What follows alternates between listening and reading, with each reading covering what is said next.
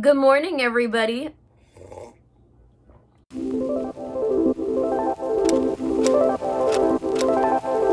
It is Saturday, November, what's the date?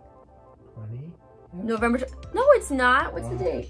21st. It might as well be November 21st and the election results still aren't in.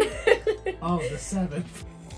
I just thought that I would do a little chit chat with you guys, a little sit down and talk. I just want to talk to you about my week. Oh my goodness, my cat is at the door. Can you go get the cat? Anyway, like I was saying, just want to sit down and chat with you guys. If I had to rate this week, I think I would give it like, I don't know, a 6 out of 10. I feel like it started off really well, you know, because everyone's like, wow, November, new month, new me. If you've been following my journey, you know I've got a little hip hamstring injury thing happening. So I had an MRI last Friday. Results came in on Monday, and it turns out that I do have quite a few things happening. I've got some hamstring tendinosis, I've got glute tendinosis. So basically there's a lot of things happening and it's making life really difficult. It is making it hard for me to sit down. Anywho, yeah, so sitting's been really difficult, and I started this new job this past month where I am helping kids learn remotely from their iPads, because that is the world we live in right now. And so it kind of requires a lot of sitting next to them. Not too long, they only do about 2 hours total, and then the rest of the time we get up and play and stuff, but those 2 hours are enough for my hip to get angry at me, or my glute or hamstring, or all of the above things that I mentioned. So yeah, I'll see you guys in a minute. I'm gonna go take a shower. I'm gonna go make myself feel like a real life human being. You know what I'm saying? Eeyore knows what I'm saying. Bye.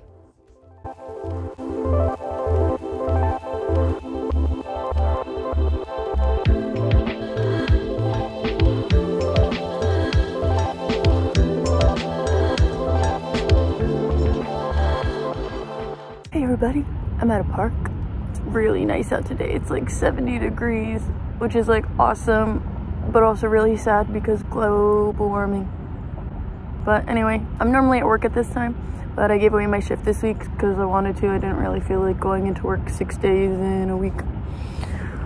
I think it really stinks that a regular work day is 9 to 5, because you miss the entire chunk of the day where it's like nice to be outside, and then you go home and it's dark, especially now that daylight savings time has happened.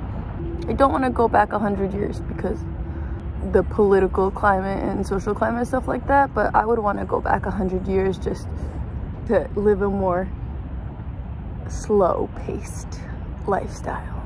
I think that would be nice.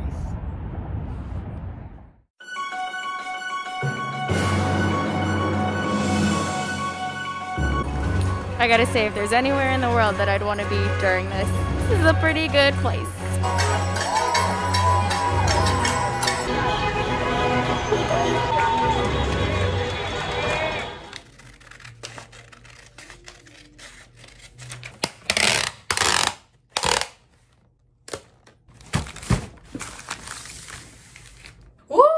You guys, what an exciting time to be alive.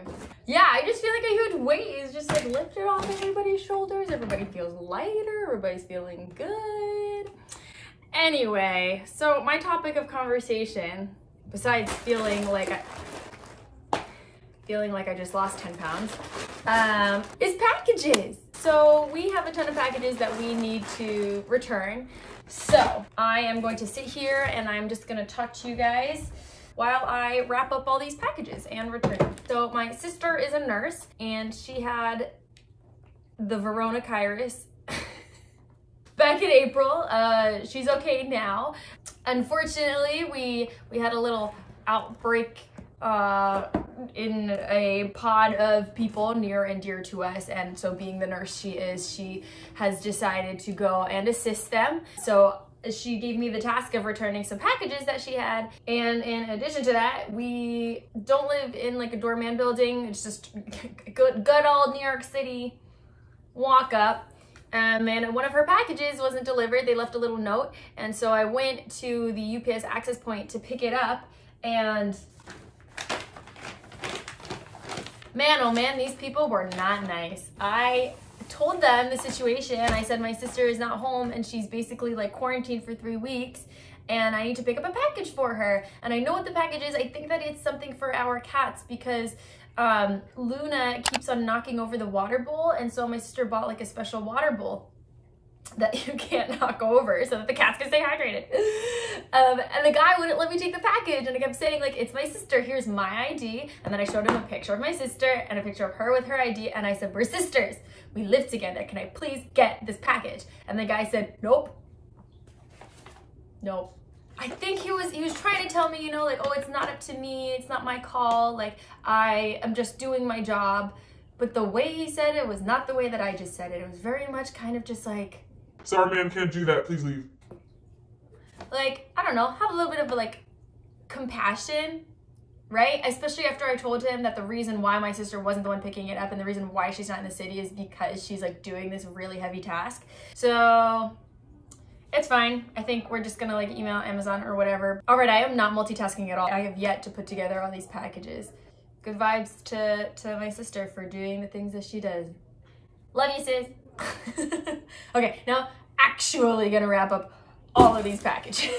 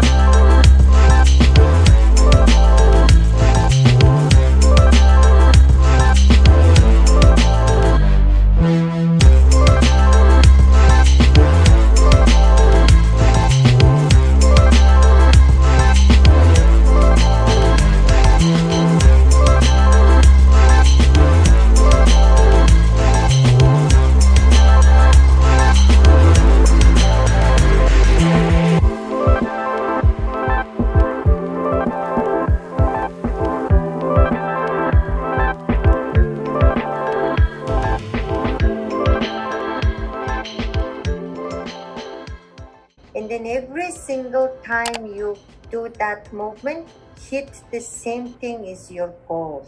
It's like a robot. You're becoming like a robot. So no ideas. You just like one way only, okay? It is now Saturday night and I just finished my class. I had a really deep talk with one of my contortion mates about injuries and about... Luna, did you have something to say? I don't know, the emotional toll that an injury takes on you. But anyway, over on my Instagram, I asked you guys what kind of video you wanted to see this week, a vlog or a Q&A. And at first, more votes came in for the Q&A, so I asked people to send me questions. And then like 2 hours passed and then the vlog won. So I'm just gonna throw in the few questions that I got. First one is, how did a background in gymnastics benefit you in dance? And if I'm being honest, I don't think it did. Well, I don't think it did for a few reasons. And obviously this applies to just me, not other people who have a background in gymnastics who have tried dance. My background in gymnastics is it's recreational. It's not very competitive. I wasn't really taught a lot of things that I think a competitive gymnast is taught, at least from like an outside perspective, what I can gather. Like my extension was never really good in my legs. My balance wasn't the best. You know, I was very much like a one-trick pony. Yeah, I was very much a one-trick pony. There's certain tumbling passes I could do and certain things I could do on beam and whatnot, and I never really got past that point. I feel like I was just a gymnast with like a bag of party tricks. I didn't feel like I had built a foundation. And I think that maybe if I had had that foundation, it would have benefited me in dance. But like, I look back at my dance videos and I don't think you could guess that I had a background in something else that was movement based. I mean, maybe, I really don't think so. I did have like a little bit of flexibility. Okay, I was pretty flexible. But again, I didn't know how to control those muscles in a way that maybe a competitive gymnast would have, or in a way that a dancer needs to. That wasn't even the question. The question was, how did it? Well, it did benefit, which is why it did benefit me a little bit. I had coordination, I had flexibility, and I had strength. However, I did not know how to put those things together to be a good dancer off the bat. So, what advice would you give someone who wants to be as cool as you? I don't think I actually am cool. I don't really do that many cool things. I just like do what I want to do, and then yeah, just do what you want to do and like do it with full force, and then that'll make you cool, I guess, because that means you don't really care what other people think, I guess, because cool isn't really what you do. It's like this aura. You have to like give off the aura. I don't think I'm cool. But anyway, that's it for this Q&A, because those are the only questions I got. But if anybody has any other questions, like leave them down below. I'll definitely do a Q&A video if I get enough questions, you know, I'm totally down for that. But other than that, I'm just gonna finish these onion rings and move along. Okay, so now I'm gonna put my living room back together, get the TV back out here, and then I'm gonna Marie Kondo this corner of my living room that most people don't see. So when I post videos and I post pictures, it's always this side of the room, and it's like, wow, she's so neat. but that's because all of it is over here. Yeah, so we're gonna fix that. All right, friends, so I put everything on the floor. I left a couple of things because I know that's where we like to keep these two things. Luna is down here enjoying herself, and I'm gonna get organizing. I'll show you guys, I guess, the piles. Oh my goodness, you guys, I finished and I really like how it looks. Here's the reveal. Hit it.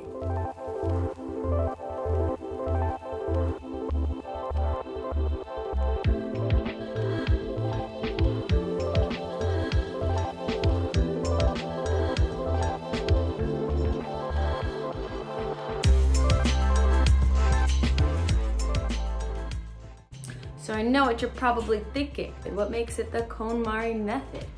Well, let me explain. Everything has a place, number one. And then number two, she talks about the idea of descending and ascending items. You could see the bookshelf down to the wardrobe, down to all this crud over here. It's just this nice sloping line, and it just gives you this sense of like calm, and then you hit the couch, and I think that's so nice. I hope that made a little bit of sense. I really love organizing things, so you know, if any of you have something that needs to be organized, like let me know and I'll see if I can help you out. But anyway, other than that, I think that this vlog has come to an end. So if you liked what you saw, go ahead and give me a thumbs up. Go ahead and comment down below if you liked this style of video, I guess. And subscribe and hit that bell, because that way you don't miss any of my videos. Thank you everybody for watching this chill daily vlog. I hope I'm not making anybody nauseous. And I upload every Monday at 7 p.m. I'll see you guys in the next one. Bye.